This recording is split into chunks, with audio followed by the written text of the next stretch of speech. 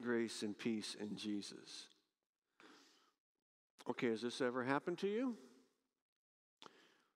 You're at home.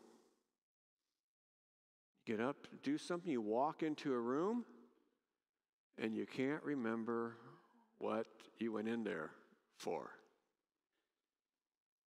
They say there's one room where that never happens in the house, but you just figure that one out. Or you go to the kitchen, you open the refrigerator to get something out, and what was I getting out?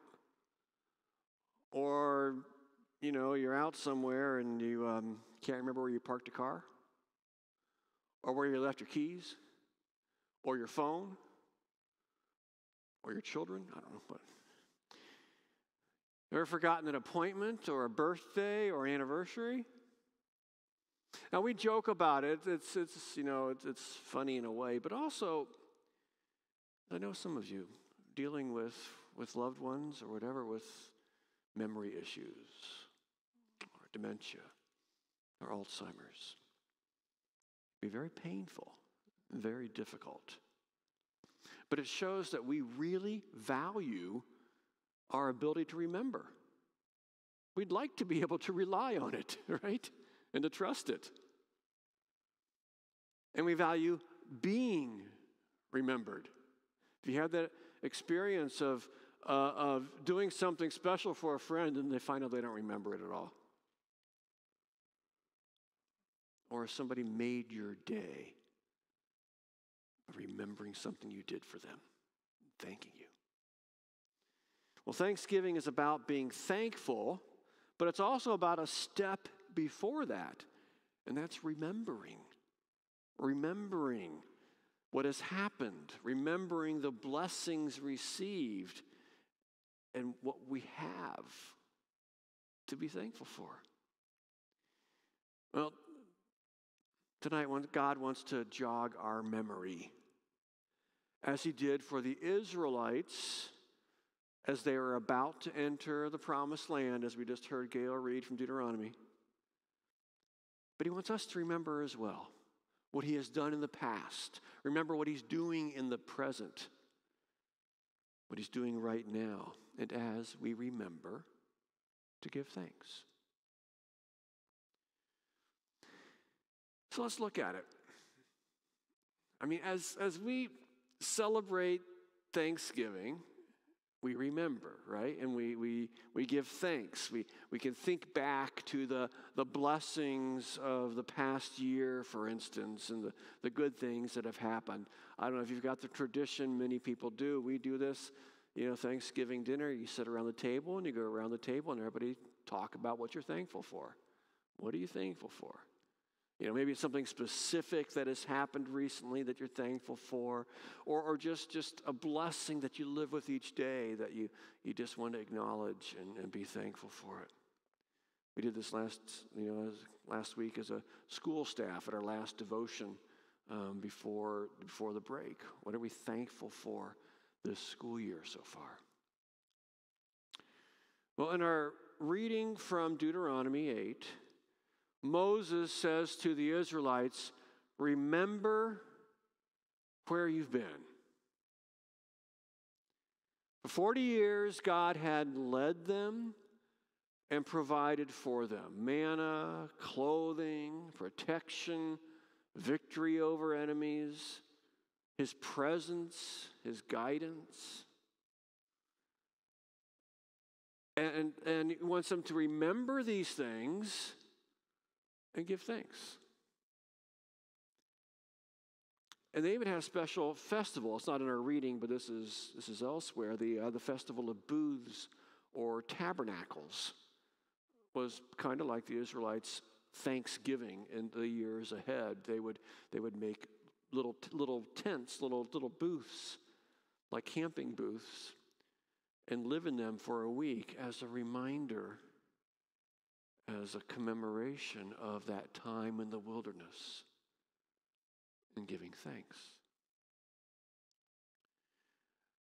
But it's not just notice in the reading, that's not just the good stuff that God wants them to remember. Did you catch that? I'm going to read part of that again. Verse 2 of chapter 8. Remember how the Lord your God led you all the way in the wilderness these 40 years. Sounds good so far. To humble and test you in order to know what was in your heart, whether or not you would keep his commands.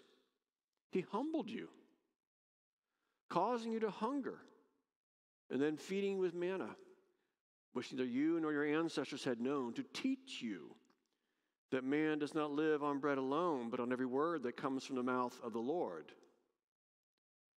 Your clothes did not wear out.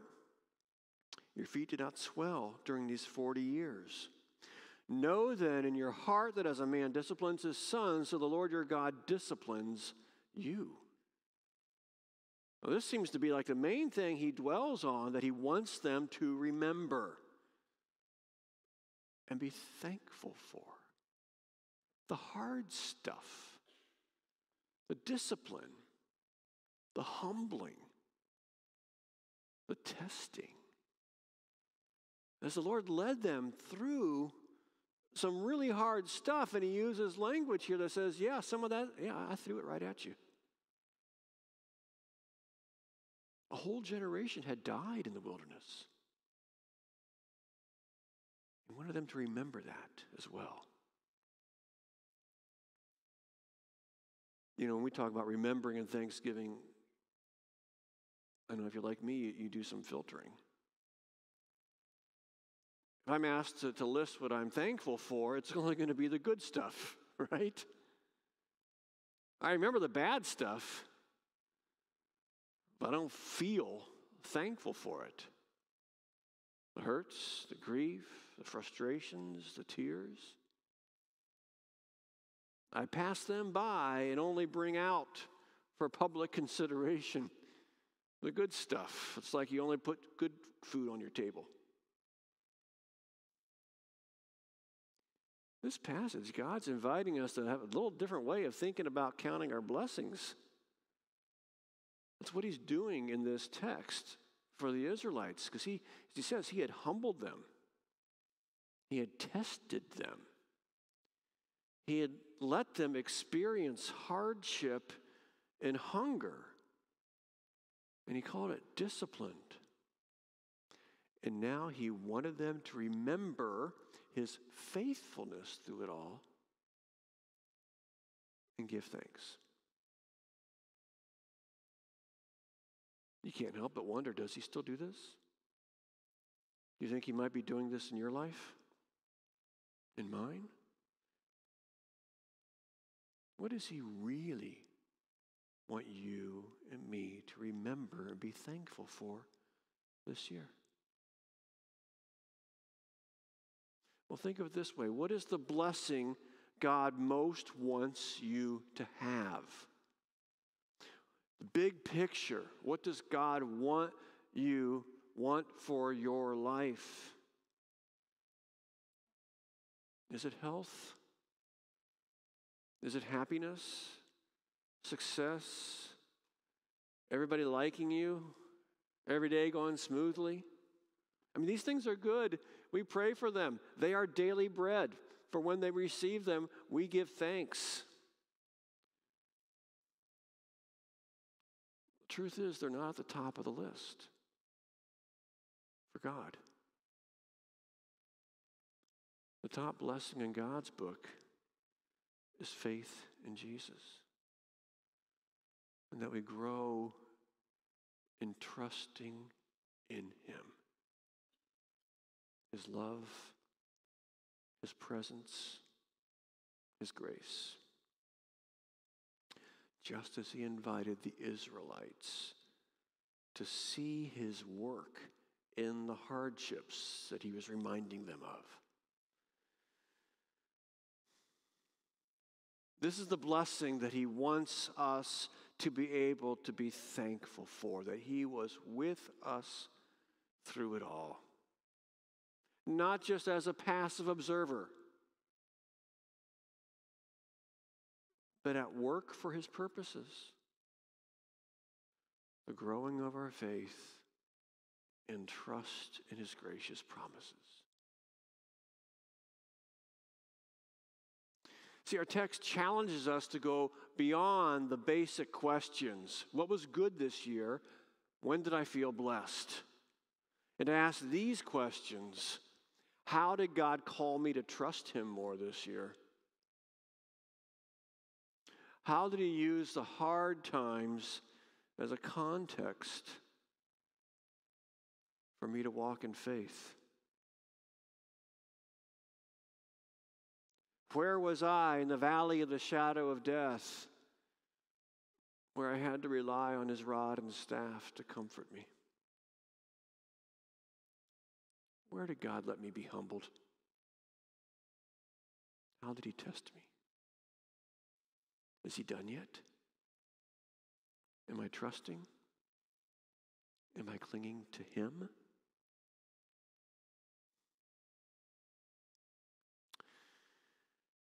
There's a Japanese art form you may have heard of called kintsugi. You put up the first picture. What is kintsugi? It's an art form that involves repairing broken pottery or china, but using gold or silver with the lacquer as you repair it. So the goal of kintsugi is not to repair something so it looks like new. Oh no, it's to highlight the breaks instead of hiding them. And the result is a beautiful object that also contains the history of its brokenness. And the result is a new piece that is actually more exquisite than it was before it broke.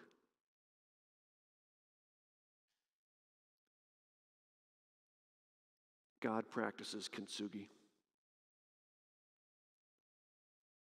Repairing what is broken with the goal of creating something more. Blessing, deeper faith, closer walk, greater knowledge, deeper of his grace. It's Romans 8:28. Please put that up. And we know that in all things God works for the good of those who love him, who have been called according to his purpose. God is at work in the hard stuff that you've been going through. Whether he sent it directly or it's a result of evil in the world or just a fall of the world, regardless, he is at work seeking to achieve his purposes. And the truth is, we may not be able to see and appreciate the kintsugi that God is making of our lives until his work is complete in the resurrection. There's a frustration there. But we know he does this because at the center of our faith is God's greatest kintsugi. Think of the cross of Christ. Jesus broken and shattered. Jesus dead and buried. But God made something beautiful.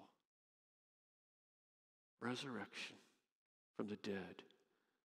The shattered body made whole, but with the cracks still showing. Nail wounds in his hands. The wound in his side from the spear, which for us are now signs of his unfailing love. I think that's why he kept the wounds in the resurrection. He didn't have to. His resurrection body could have been completely whole. Ours will be. But no. God's kintsugi. See the wounds. See the side. See my love. And now the resurrected body of Jesus with nail and spear wounds is something exquisite and beautiful, and it's the source of our hope in life. And because God worked redemption for the world through the brokenness of his Son, I can trust that he is at work through the brokenness in my life. He is at work. He's working his kintsugi art in your life and in mine. And he calls us to trust him as he works, to rely on him.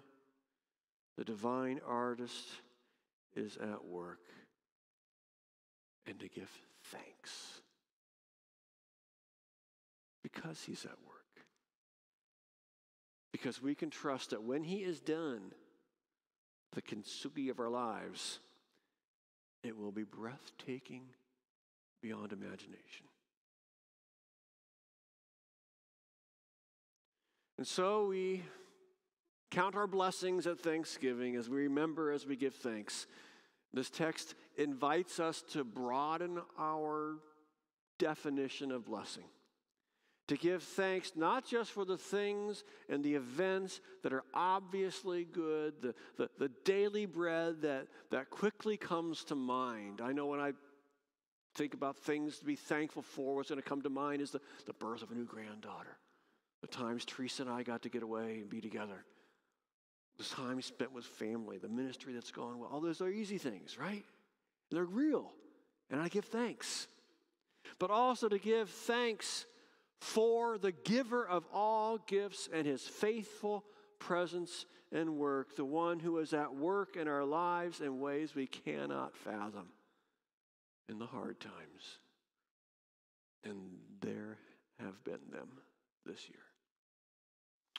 We give thanks because we trust that God is at work in all of it, providing not only the daily bread for which we receive with thanksgiving readily, but also that he's at work in ways we cannot begin to understand. We give thanks for all of this because, above all, the hands from which we receive his gifts have nail wounds. So remember. Remember and receive daily bread with thanksgiving. Remember the Savior. Remember the cross. Remember the resurrection of Jesus.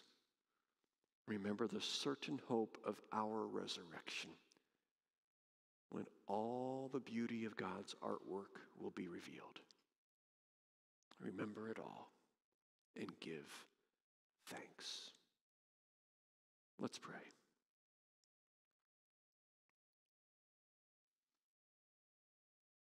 Lord, this is an encouraging text in Deuteronomy, but also a challenging one, because we've no reason to believe that you're not at work in the same way in our lives. When you allow hardship and difficulty and the effects of a fallen world and sometimes the effects of our own fallenness.